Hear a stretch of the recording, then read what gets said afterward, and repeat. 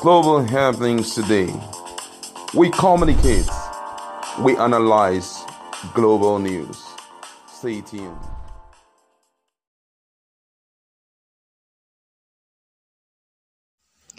Hello, beautiful people. Welcome back to Global Happenings Today YouTube channel. Some days back, precisely 3rd of March, Peter Obi approached the court via his legal team to tell Inec, or rather to give Inec the order to allow them have access to the BVAS or the source document to which they used to declare President-elect Tinubu, Bola Ahmed Tinubu, even though it was done at midnight hour. I'm talking about between 2 to 4 a.m. in the morning while men slept.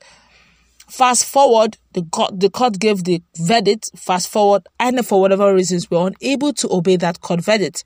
Fast forward some days back, call it some 72 hours ago, another court case was held, of which again Peter Obi's legal team made another plea on that matter, of which even the judges called it contempt, because as in they have given you that mandate before, they've given you that order. Why are you bringing it up again? Of which again there was an order made to that effect eventually. Now, what is trending right now is Occupy INEC by the youth. The question is why? There have been a series of information showing that for whatever reason, INEC have been unable to honor that court order. Many Nigerian youth are beginning to talk. Many Nigerian youth are beginning to call forth to Occupy INEC now. Don't forget, there have also been an order given to INEC where they are now permitted to reconfigure BVAS.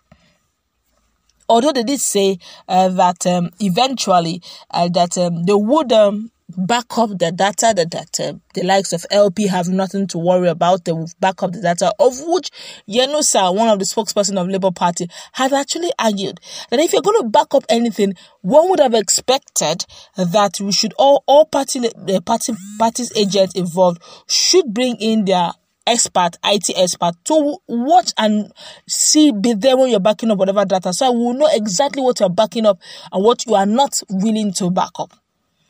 As if that was allowed to slide. As we speak, people are talking on social media. Bit by bit, the youth are occupying INEC office. And people are wondering what's going on. Now, you're going to get to see series of what people are saying concerning this matter. And if you notice something very quickly before we quickly run into this particular news, notice that Yusuf Dati have been exceptionally very quiet.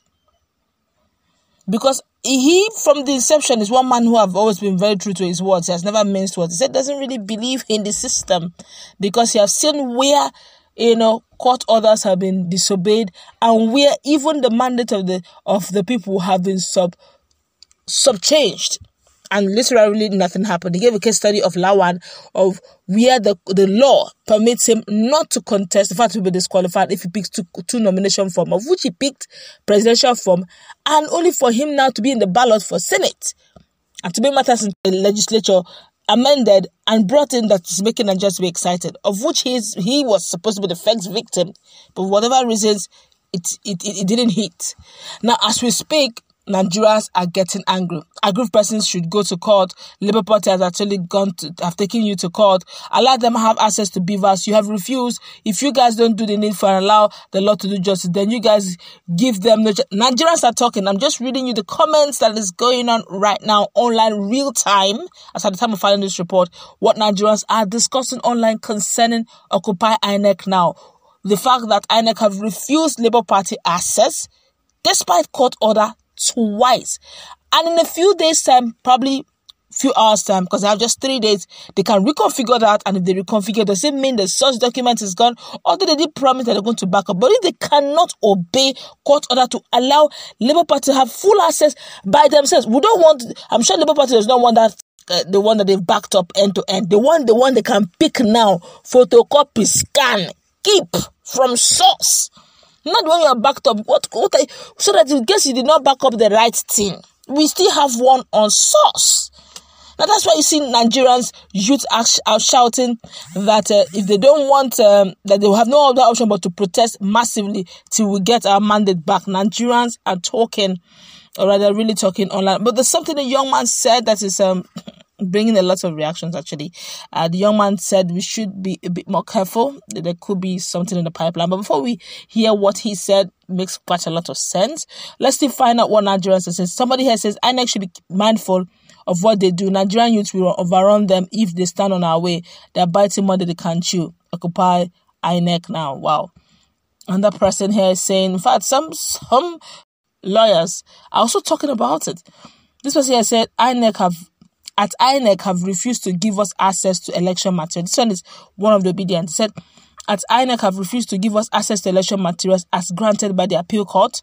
Please, if you are not ready to obey the court order, don't be offended if the teaming you take laws into their hand. This is so undemocratic.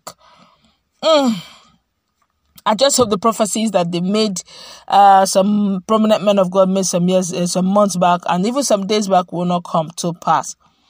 Another person here says, former Chief Justice of Nigeria, CJN, Justice Walter Onogan, said the only way to sustain public confidence in the judiciary was for judges to be proactive by not allowing technicalities to stand in the way of substantive justice.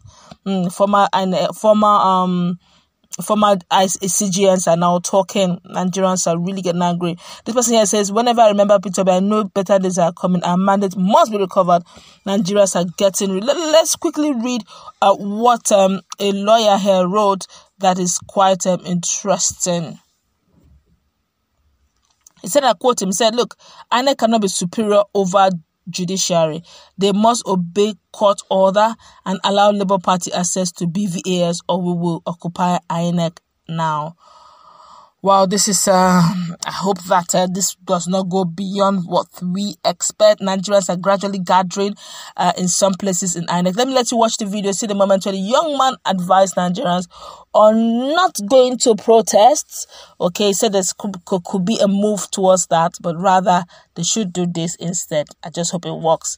Watch the video together with me. Let's meet in our comment section. What's up? Have a nice time. God bless you. The obedient movement has been nothing short of phenomenal. Right?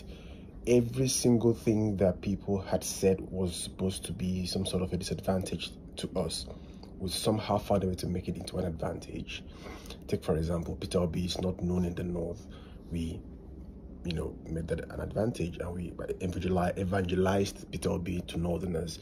They said, oh, youths don't have PVCs, and we went out and got our PVCs. Every single thing they've said against us, we found a way to make into a stepping stone. And then on election day, some people slept at their polling units just to be sure they voted on time, and then they stayed back after voting to ensure the votes were counted and uploaded. But now, I think you guys should need to notice something. There has been too many intentional actions by the government or the establishment to aggravate us. I've seen it, I've sensed it for the longest time. I think the establishment were so brazen in rigging the election because they thought that by doing that so openly, we will be spurred into protest. And then the thing about the protest is it doesn't matter if it is peaceful, they just want to protest. So they can infiltrate the protest with their thugs and their hoodlums and then cause chaos and mayhem.